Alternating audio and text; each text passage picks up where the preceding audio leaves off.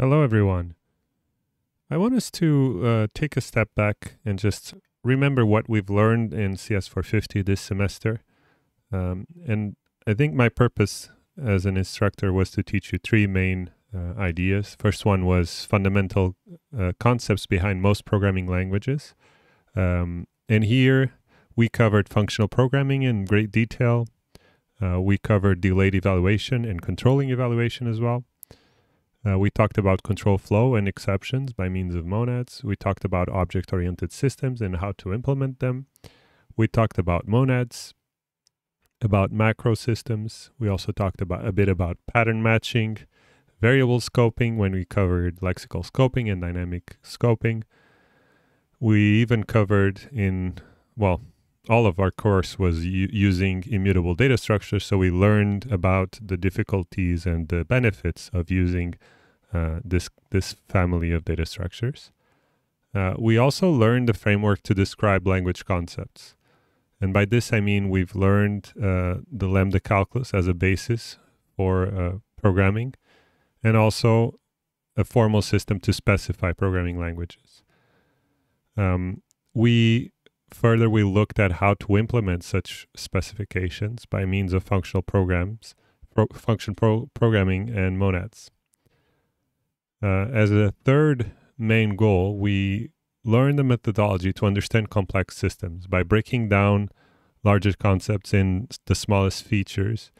And we also try to show you how do you separate, like semantics from syntax sugaring and all that. And now that hopefully you understand a complex system, such as a programming language, as just a combination of smaller, simple systems that can be implemented quite easily. So just to demystify a bit, complex system. And we also learned in during this whole semester how to implement and test features independently. Our whole communication was via test cases, and I hope you use that when you practice. So today we're going to revisit JavaScript's object system, and I'm going to introduce Simple.js, which is just the S expression-based syntax of the small subset of JavaScript that we're going to support for homework 8. I'm going to introduce Lambda.js, which is just a lambda calculus basic homework 4 extended with references, which is to say heaps, and also immutable objects. And finally, we're going to cover translation from Simple.js to Lambda.js, which is homework 8. And why are we learning Simple.js and Lambda.js? Well, Simple.js is really to capture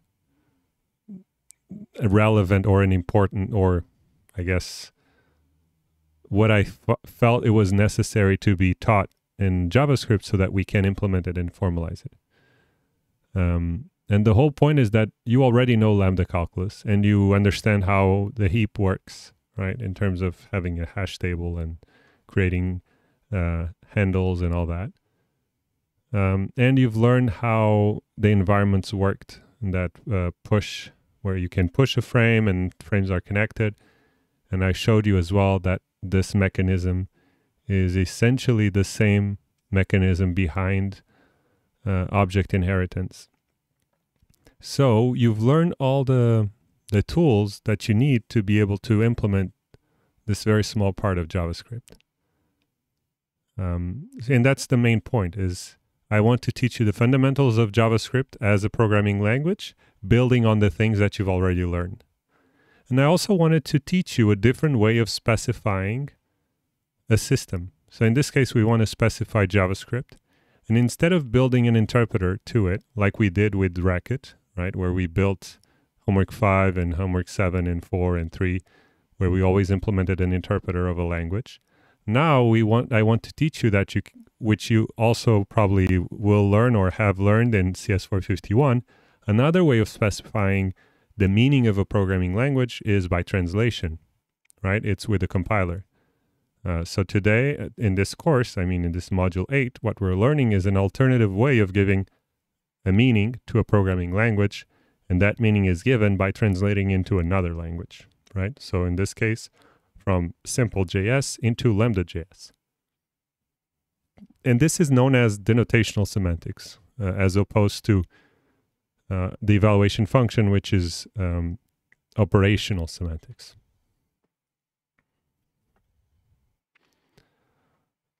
Oh, and just if you're curious, here operation means in terms of execution, so you're interpreting code, and denotation means how you refer to a term in terms of some other language. So here are the key points that we're going to cover in JavaScript.